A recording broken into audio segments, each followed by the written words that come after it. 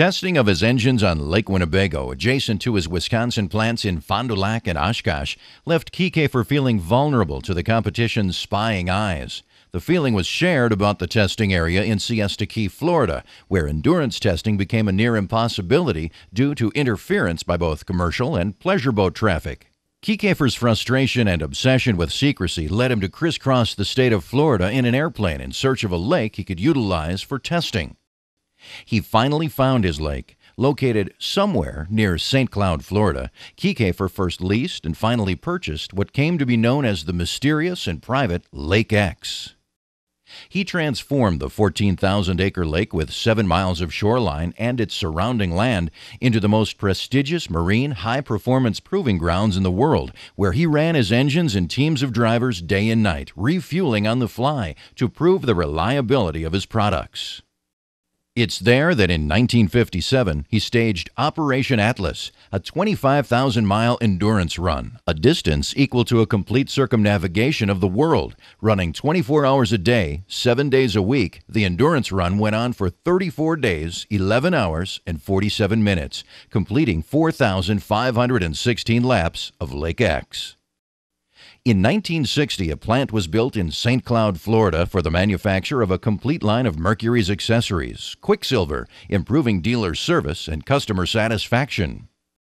Throughout the 50s, Kiefer entertained dozens of offers for merger from larger companies. He considered it for obvious reasons: the opportunity for better manufacturing facilities and greater research into new technologies and product development to remain competitive.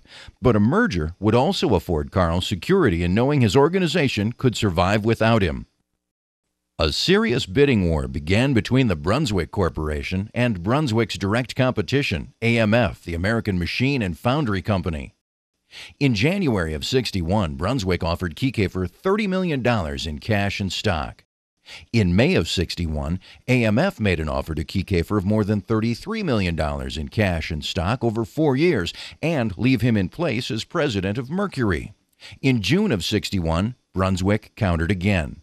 Sensing an insincerity of some of the contractual language and a perceived lack of flexibility with the AMF offer, on July 26, 1961, the savvy Kiefer signed a preliminary agreement with Brunswick. And in September of '61, he officially signed the documents giving Brunswick control of his empire. It was shortly thereafter that the entire marine industry found itself in the midst of a severe economic downturn. Mercury was forced to either offer stock for public sale or merge with Brunswick. Carl decided to merge, and Kiefer Mercury was formed. It was also in '61 that Kiefer would begin manufacturing the Merc Cruiser stern drive.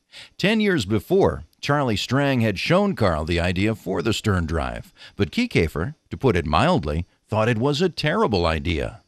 In 1960, Mercury engineers designed the first stern drive unit, an external drive system like an Outboard's, which was attached to an inboard engine. Introduced to the public in 1961, the stern drive was the perfect fusion of Mercury outboard safety and engineering with a large inboard's convenience, power, and fuel economy.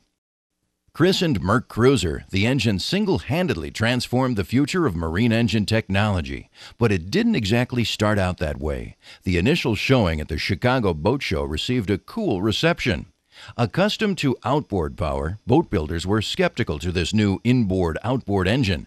But when Kiefer entered a pre-production model in the 1961 Miami to Nassau race and won, he proved the dependability, speed, and performance of the stern drive. And ever since, Merc Cruiser has continued to earn its position as the leader in marine propulsion, not just through countless racing victories, but with unprecedented acceptance among consumers and boat builders alike.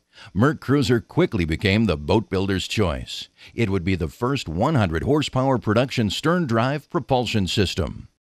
Not to be outdone, in 1962, the industry's first 100-horsepower Outboard would be introduced, and on the suggestion by Charlie Strang's mother to reduce the appearance of the size, be painted black, thus beginning the tradition of the entire line of Mercury products being phantom black in color.